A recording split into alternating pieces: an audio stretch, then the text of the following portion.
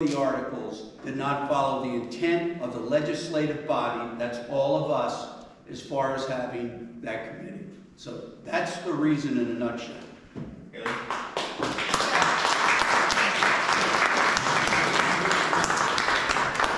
So, when did you move into the town?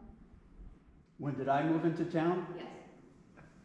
As a full-time resident. What does that have to do with? What's the relevance to that? Because you just said Carrie just moved into town, so I'd like to know when you moved into town, since you're part of this.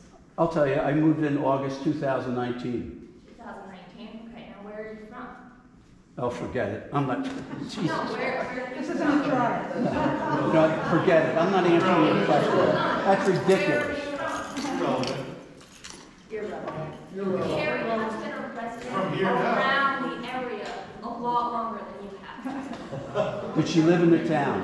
No, she lived in Stowe. But she. And why did she move into the town?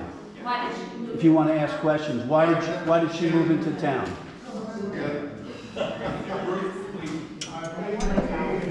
Can you quiet down? I believe, and you can correct me if I'm wrong about this, you moved into town for one reason, one of the reasons is it has the most purest form of government. Is that correct? I Is that can't, correct? no, because I didn't know what the form of government was till I moved here. And when I found out, I was surprised and thought it was terrific. Well, all I'm saying is you're a newbie and you're trying to change the way things were. Oh, you know what?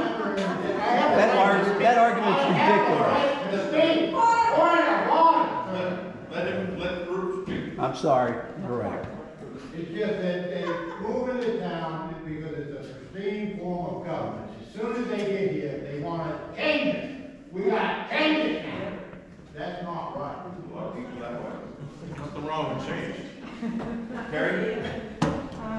That pristine form of government that we love, the legislative body is the town